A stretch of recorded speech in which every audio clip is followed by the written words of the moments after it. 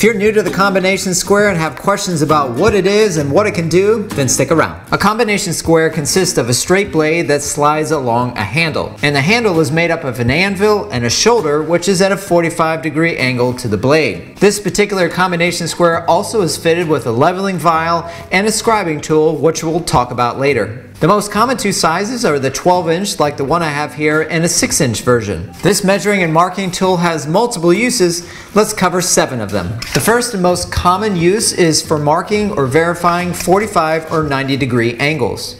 It's great for marking those angles on the face or the edge of stock, and it works well at verifying and or checking 45 or 90-degree angles on previously cut pieces. It's also used for verifying and checking angles on power tools and accessories, which leads us into the second use, which is to aid in power tool maintenance and setup. Because of normal wear and tear on power tools like table saws and miter saws, they're going to need adjustments made to the blades to keep them cutting at a true 45 or 90-degree angle. With the blade of the combination square set to the end position, it then can be slid up to a fully raised table saw blade to verify that the blade is indeed at 90 degrees to the table. The combination square can also be used to check if the blade is parallel to the miter gauge slots, which is very important to check and adjust if needed. In addition, if you remove the blade from the handle, it can be used as a straight edge to check that the saw blade is in line with the riving knife and set to the proper position. Now that the handle is removed, you can use the shoulder to check if the blade tilts to a true 45-degree angle. You can also then take that over to the miter saw to verify its 45-degree bevel and miter.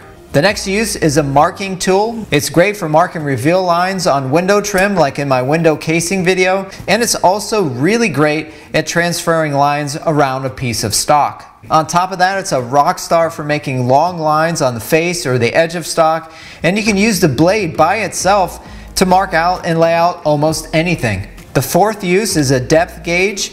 In last week's video, we looked at making notches with a circular saw, and the tool I used to set up the depth and transfer those measurements to the other pieces was the combination square.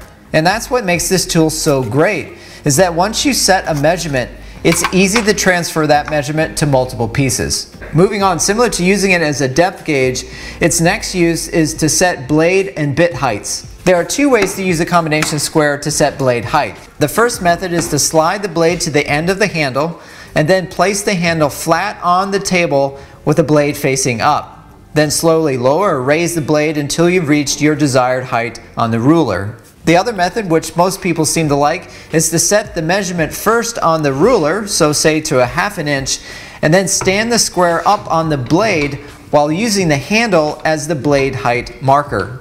These two methods can also be used to set router bits and other tools in the shop. No matter which way you do it, just make sure the blade is at the top center of its rotation.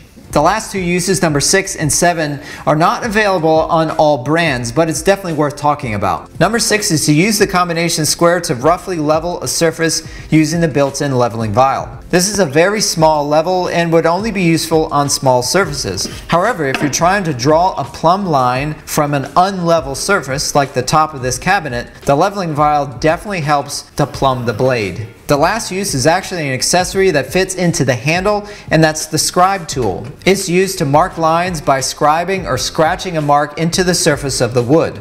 Personally, I've never used the scribe tool because I've always had a pencil around, but it got me thinking about what I could use this for, and this is what I came up with. If I needed to drill a hole every inch down the length of this board, I would first find the center and then set up the combination square to mark a center line all the way down the length of the board.